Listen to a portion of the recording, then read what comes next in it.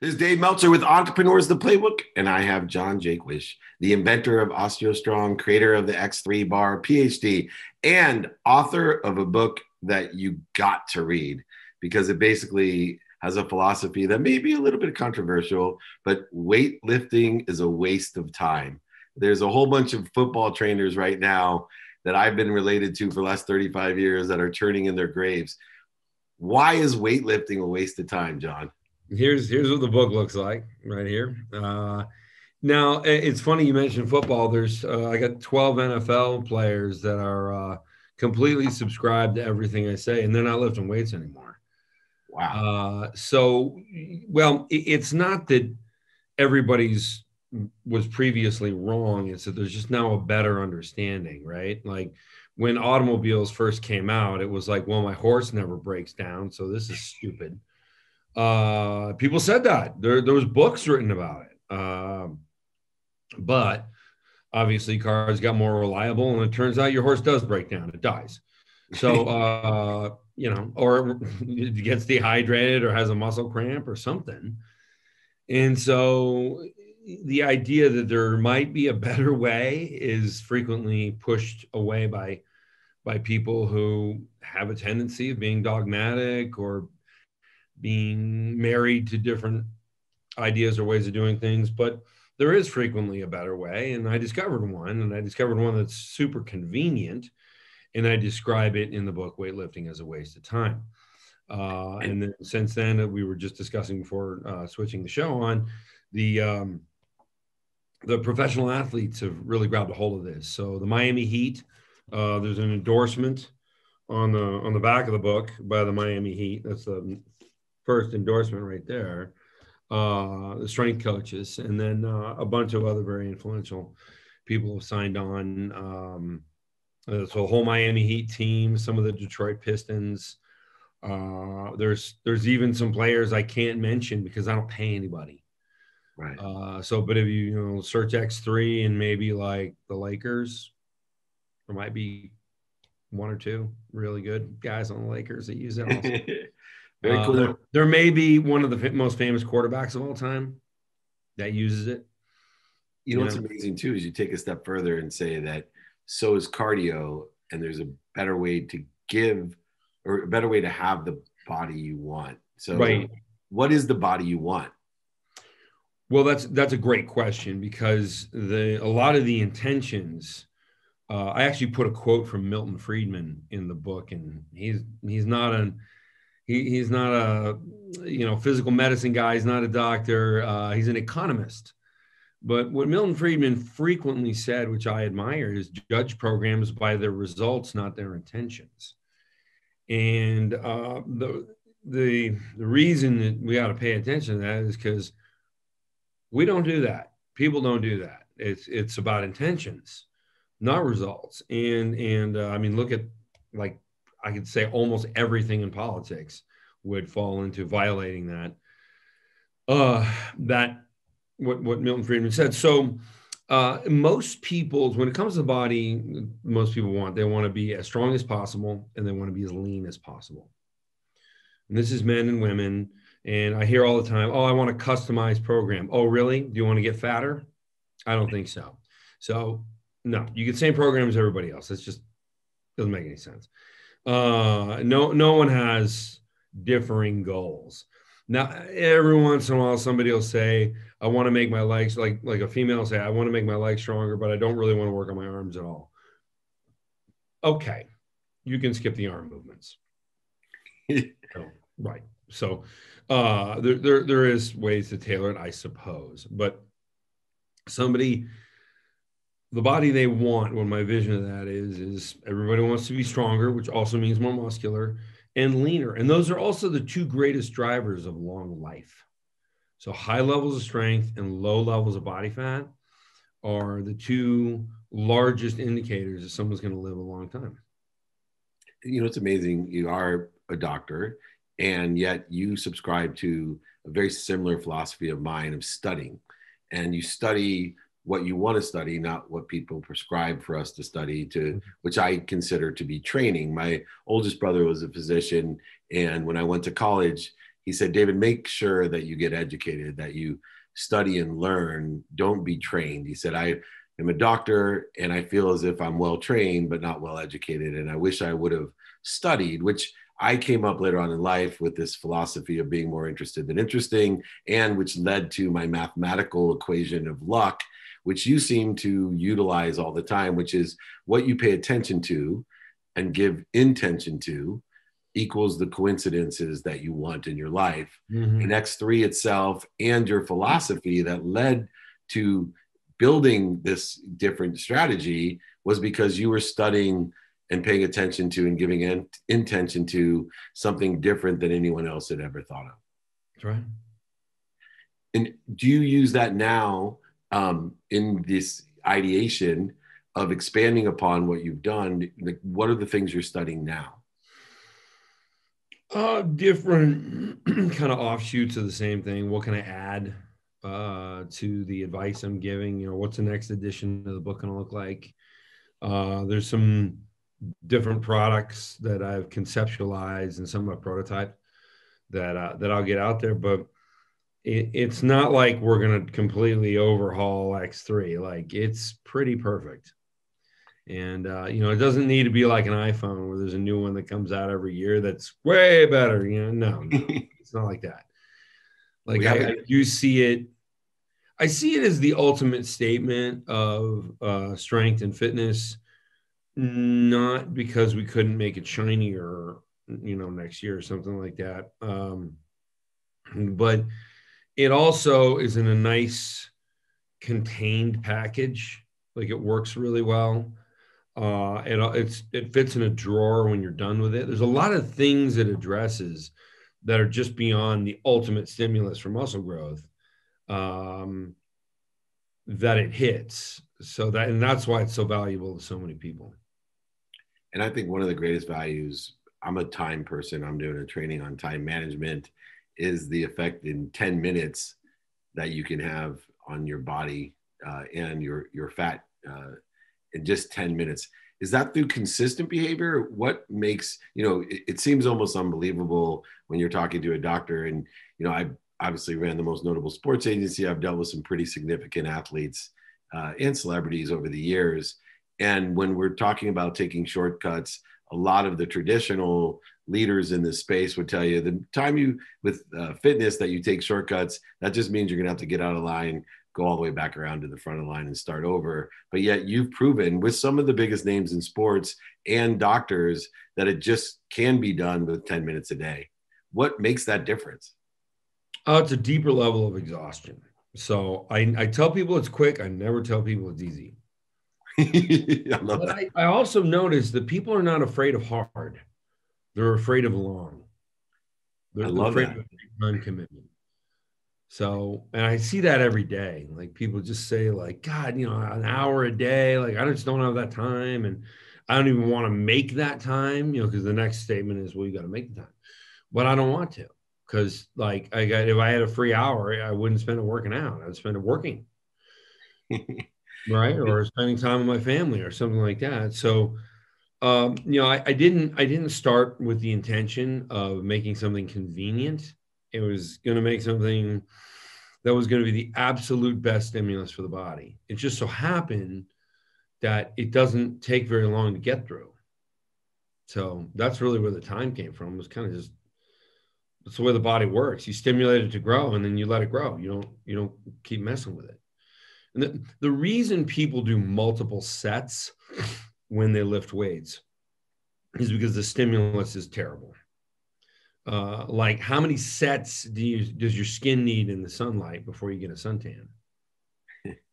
Right? It's like a silly question. Like, what do you mean sets? You just go out on the 4th of July and you're outside for 10 minutes. You come back in, your skin's a little pink, then you get a tan. Well, why didn't you have to go out and then come in and let your skin rest and then go out again and then come in and let your skin rest? Why didn't you have to do that 5 or 6 times? Because that's the way we lift weights. They're both adaptive responses, same kind of thing. Wow. So why are we behaving one way with one thing and another way with another thing? And then let's also just look at the fitness industry in general. It's probably the most failed human endeavor. Like, how many people work out? Males over 18, 23 million. Who's in shape? Like, just walk down the street in the average American city or walk in the average gym. The people in the average gym don't look any different than the people in the average pizza place. Just, they're not in shape. It didn't work. How does nutrition play into the X3 system? Because so many people say, yeah, I mean, you can't be eating pizza and gaining, like, you're not turning pizza into muscle. Right. Yeah. People don't love that piece of advice, but it's true. You seem very truthful. One of the other issues is fear you were talking about earlier. And I know you and I both are friends. I think you actually have partnered with Tony Robbins, who's taught me so much about the practice of ending fear, about clearing the interference or the ego-based consciousness, even to me, the meta consciousness that exists within my own unconscious competency, as he would say. You have learned a lot about making decisions based on fear.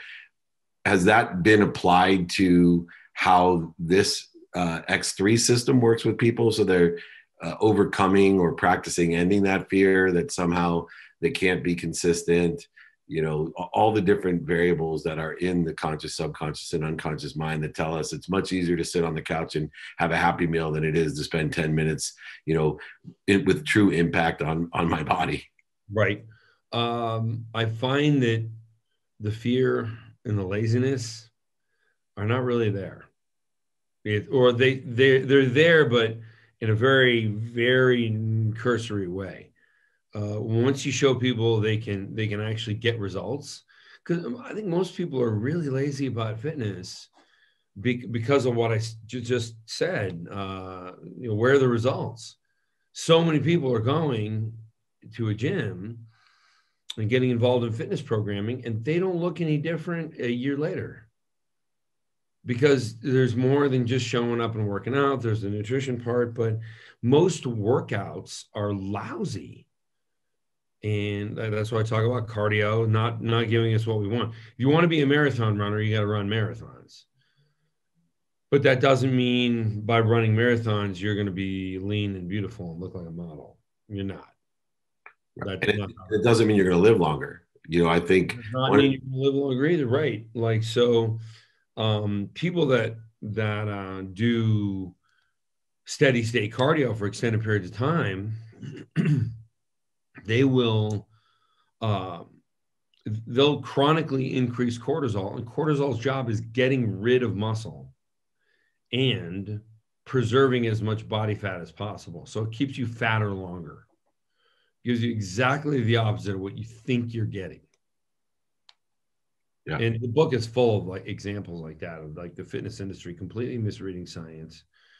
Somebody said on a podcast yesterday, somebody said fitness industry is misled. And I'm like, by saying misled, you're implying there's a leader. They just screaming monkeys. Terrible. There's no leadership there. Like, it's amazing because you remind me of Dr. Connolly, who created MetRex, the original MetRex, and working and studying. That guy's cool. Yeah, bioactive, dairy proteins. And, when he first explained to me just the basics of American mythology of nutrition, of, we don't even understand what the measurement of energy means, and that people will talk about calories and not understand that you could have the right calories, or you could have very few calories and the wrong calories and gain fat, and not have lean muscle mass. And that, these bioactive dairy proteins are extremely impactful as well. If somebody's sitting here listening to us today, and there's billions of dollars spent in this space, and they've been through the litany of, the QVCs and the online ordering and, all the hype that exists with different mechanisms to be in shape, and they're at a point where they say, you know what, it's just a matter of discipline. All these programs work. If I stick to it every single day, whether it's Suzanne Summers' gig or Jay Steinfeld's gig or, Dr. John's stuff, if I do it every day, I'm going to get into shape and be healthy. What would you say to that person? I'd say no, not all programs are created equal. Yeah, there's programs you can do for years and you won't change anything. And last question, what about the programs that are the 90-day programs, right? Yours is a program for life. It's something that you do 10 minutes a day for life, which is the most attractive thing. You know, when I started learning about fitness for me and someone said, Dave, you got to pick something, you know, minimum of an hour a day, they said, to spend on my health, including meditation and nutrition planning. But you need to pick stuff that you're going to do the rest of your life. It can't Yeah. be this 90-day program, you know, because it's just going to come back. Why does the 90-day program and the 30-day program sometimes set you back farther after 60 or 90 more days? Well, that's the exact reason I don't have, that. I mean, I kind of do. I have a 12-week program. But yeah, very often the expectations are unreasonable. You know, like someone's going to work out at home for an hour a day. Like, no, they're not. They might do that, once, twice. They might do that over the course of a few weeks. They really decide to give up their social life and go for it. But then they see the almost nothing results they have. So then they're like, oh, forget this. I can't even get people to say thank you twice a day for 30 straight days. That's how far in our own way it is. In fact, real quick, so I'd love to get a mindset question to you. Why do we get so far in our own way that we can't be consistent about things? What do you think it is about the mindset that, you know, doesn't allow us to be consistent? A lot of fear-based decision making, a lot of procrastination. I tell people, like, there's this whole movement of sort of pictures and memes on online that where you're looking for fitness motivation. And I hate these things because there's always some picture or a group of pictures of total outliers in fitness. Like, a guy who's bodybuilder, his name's Jeremy Buendia. Like, probably the genetics to have one of the more aesthetically pleasing physiques than ever. Like, if somebody had carved a statue that made it look like that guy, people would be like, throw that statue away. Nobody looks that good. So, I don't think there's anything motivating necessarily about that, but what you should do is want to be a better you, which is, you can see that in increments and you can congratulate yourself for that over increments. And when all you have to say to yourself is, all right, I'm going to stick to my principles today. So I'm just not going to be a loser.